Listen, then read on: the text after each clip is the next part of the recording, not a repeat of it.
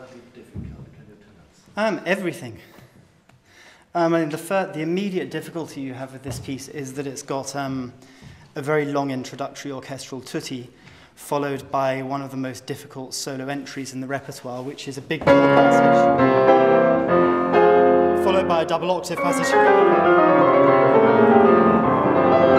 and a rather nasty flourish, all of which the pianist has to do cold, because you haven't had a chance to warm up by that point. And that's the first solo entry.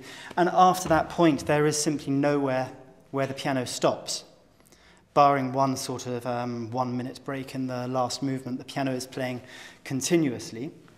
Also, I think it's fair to say that the Henselt Piano Concerto is the first truly symphonic concerto. He took as his model Chopin's F minor concerto, which is a much lighter work which alternates in the more traditional style of having an orchestral tutti solo episode, and these things alternate without really integrating. Beethoven started to move in this direction, and Henselt, I think, was the first concerto composer where you had a fully integrated solo part.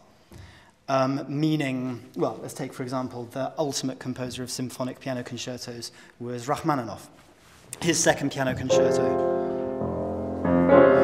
which, of course, everybody knows,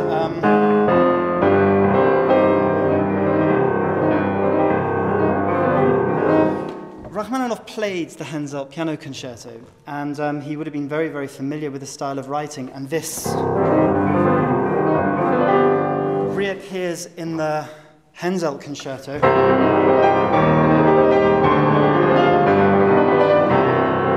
Whatever the notes are.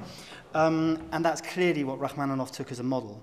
And there are other examples of double note writing.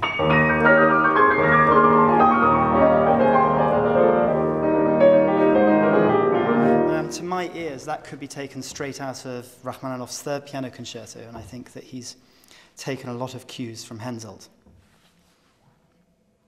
That was brilliant. Was it? Thank you so much.